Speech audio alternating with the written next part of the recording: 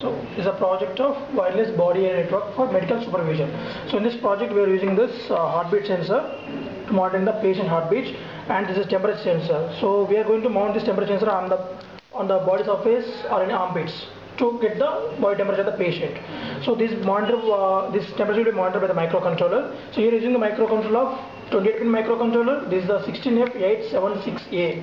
Okay, it's 28-pin microcontroller. So for this microcontroller we are interface the LCD to the B ports, okay, and a GSM modem at B0 B1 pins, and this Zigbee module, okay. So interface the C6 C7 pins, and to A4 of the microcontroller interfacing of we interface this heartbeat sensor, okay. So and also the temperature sensor for A0. This all this total thing is the above section is the number. So the above section is called RPS section, regulator power supply section. That's one.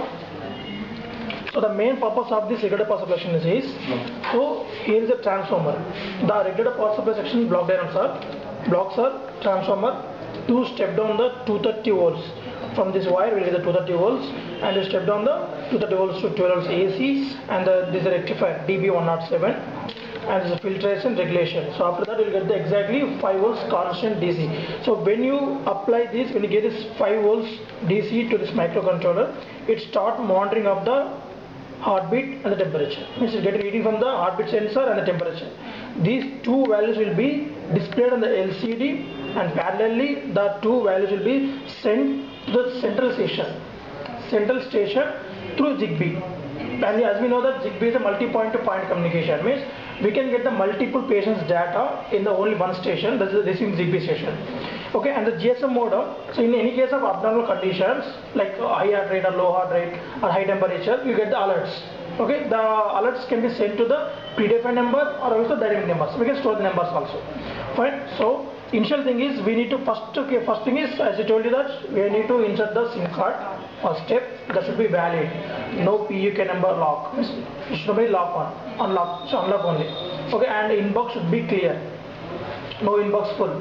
Should be empty inbox. Okay. Then we need to insert that SIM card into the GSM modem.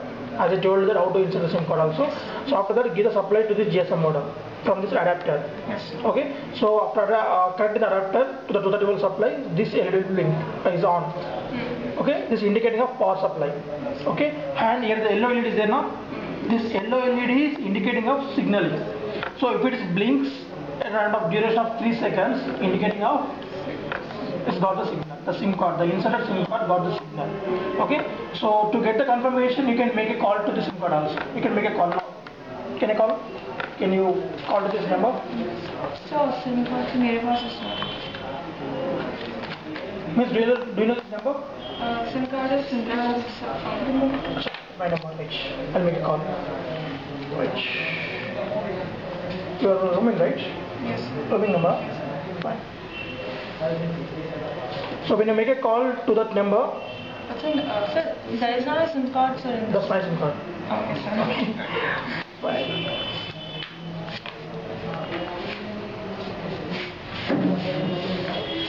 So if you make a call to this number, the side LED is there, green LED. That green LED will blinking same. Let us check.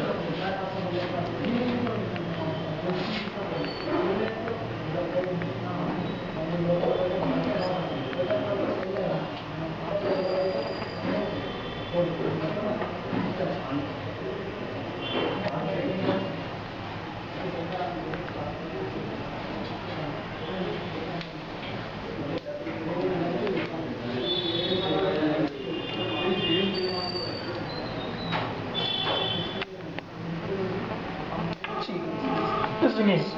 Okay, so then confidently we can on the motherboard. Okay, so when you on the motherboard, the LCD will welcome us with the welcome message. Okay, ma'am. So after that, it will go on initializing of GSM modem.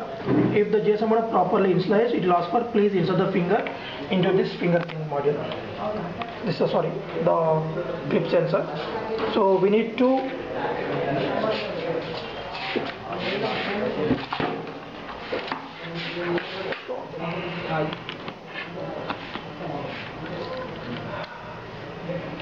fine.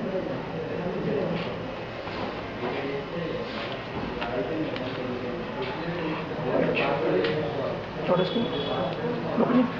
So in this fingerprint module, we need to place our finger one, sorry, clip type sensor, so heartbeat sensor. So in this sensor one, so we need to place our finger like in the 45 degrees of angle, like this.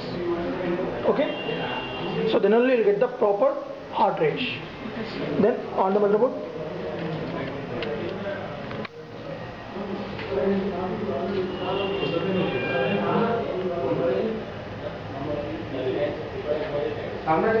So it will display the live heart rate. So if the heart rate is above 90, then it will display that high heart rate. Okay? And the body temperature also. So for heart rate feedback, so you can get this LEDs and a blue LED. So it blinks according to your heart rate. See, the blue LED is the number. Yes. It's blinking. So when it blinks, then only the microcontroller is calculating that the present heart rate. Okay. So now send a help message for this number. Now we'll go with the sending a help message. So it will inform the system will inform to you how to interact with the device. Help. So when you send a small letter, it should be the small letters or the small characters. When you send a help message, it will send you the reply of to get the lab parameters of the patient.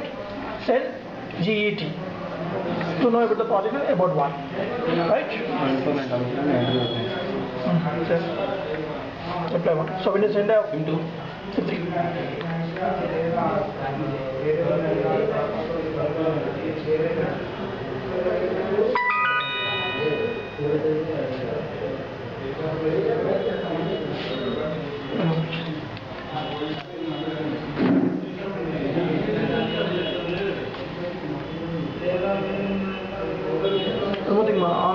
on the LCD display, when you send an SMS, if it is displayed that if it is displayed number only, then the message was received properly. Otherwise, the mistake of the message sending only, the message problem only, then we will send once again the same message. Okay. Right. We'll get the reply now.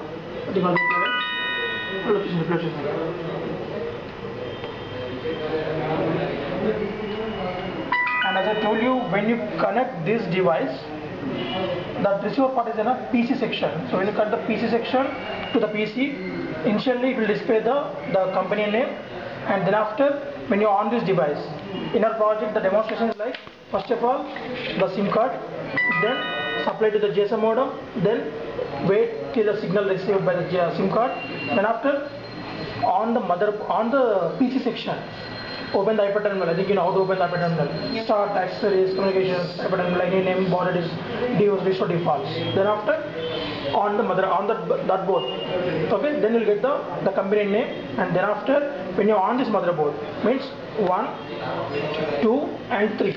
The PC this section. So when on this one, on the hyperterminal will display that starts. The start was sending from this one only.